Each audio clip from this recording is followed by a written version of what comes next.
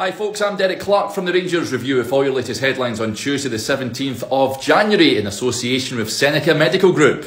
First, we start with transfer news. Michael Beale says Rangers are not interested in signing the Everton midfielder Tom Davies.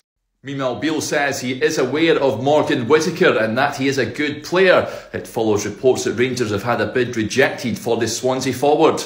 And on Norwich City midfielder Todd Cantwell, Beale says that there is no update, but he's pleased with how things are moving with all his transfer targets. Kemar Roofe has been ruled out of tomorrow night's match against Kilmarnock and potentially the Scottish Cup clash with St Johnstone at the weekend. It's after he injured his shoulder in Sunday's League Cup semi-final win over Aberdeen. And Alan McGregor is still the best goalkeeper in Scotland according to Michael Beale. The Rangers boss added that he'll play the majority of the games this season.